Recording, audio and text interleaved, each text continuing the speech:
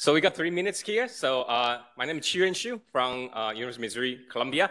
And I'm going to share 2 case studies telling you a little bit story about that and also challenges, for those projects. The first project actually is from my colleagues. Dr. Hammer is a pathologist. He used to practice in Texas, and then he found some acute leukemia cases just once per month or once every month, every other month. And then later, he moved to a new location, just woo, you have seen that multiple cases per week.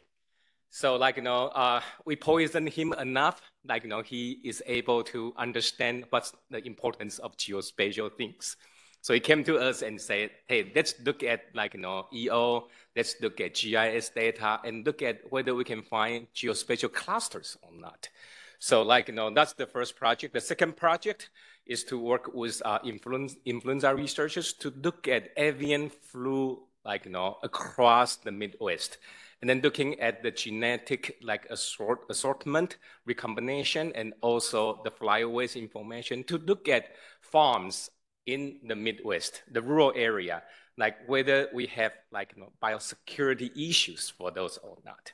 So the data, we have exposome curated in multiple areas. One is EO images.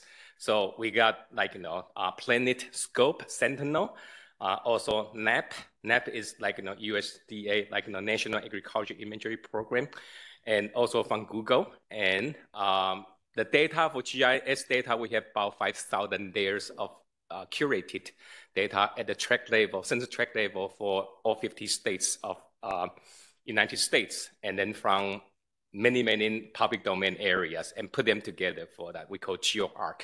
And as well as we use electronic medical records with geocoded information for clinical studies, for prospective studies.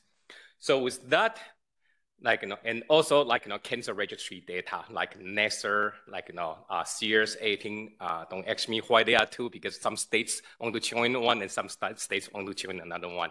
And also the flyways information. Birds, they don't carry passports, right? They just fly.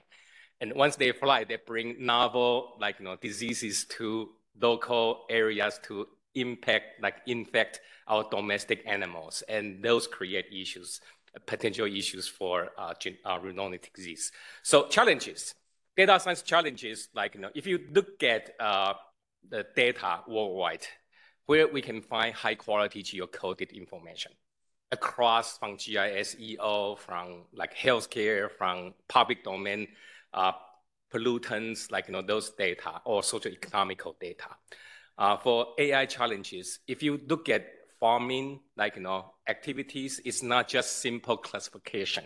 You got to look at how you do the reasoning, right? When you have domain experts to come, they say, well, this is high risk. Why that's high risk? Because the area has been abandoned for a while, because they don't have activities, you see here and there. So how they use human reasoning idea to look at that. And you can see gaze activities for experts, and then how we work on that.